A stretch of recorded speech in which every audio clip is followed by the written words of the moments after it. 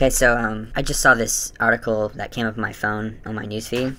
It says November 16th, 2015. The headline is "Liberals' Heads Spinning as NASA Releases New Images. Antarctica is Growing, Not Shrinking." And I just have to say that, I mean, we all know that the flat earth topic has basically blown up on the internet this year, you know?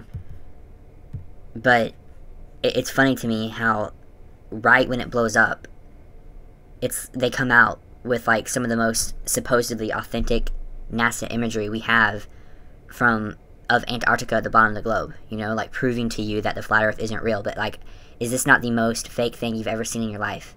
I mean, look at this. Just look at it for like 2 seconds. Look at that.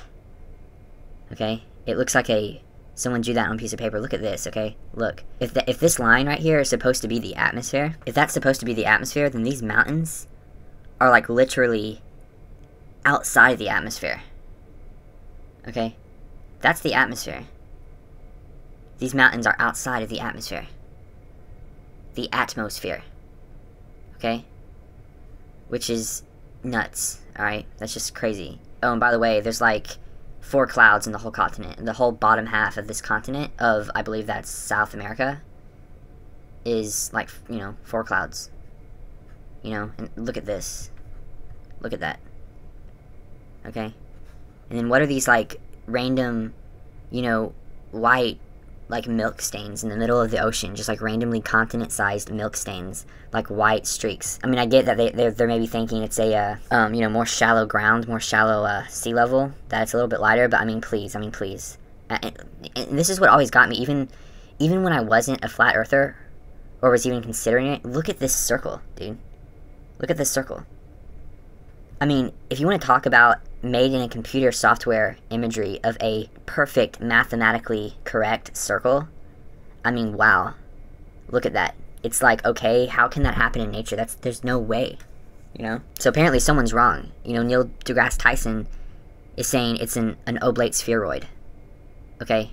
This is not an oblate spheroid. This is no pear-shaped. Someone's wrong. But, you know, this is one of the most...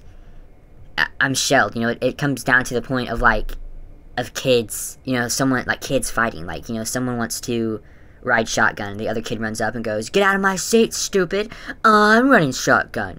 It's almost like, okay, yeah, like the flat earthers say, the earth is flat, it blew up on the internet, and then right after that, NASA comes out with a photo saying, "No, you're stupid, Antarctica is at the bottom of the earth, see?"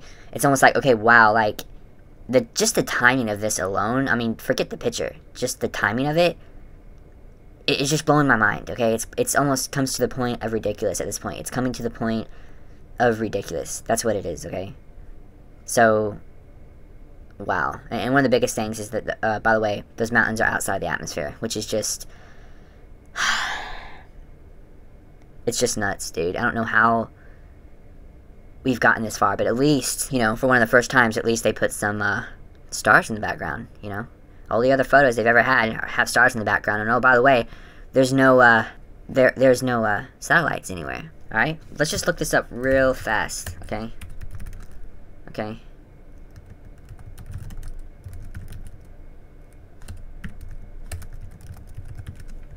Alright, check this out for like 2 seconds. This is what they're telling you should be seen, okay? Space junk, space junk, space junk. How much space junk is in our atmosphere? That's what you should be seeing. This is what they're showing you. What you should be seeing. What they're showing you. I basically don't have anything else to say at this point, but, you know, just wow.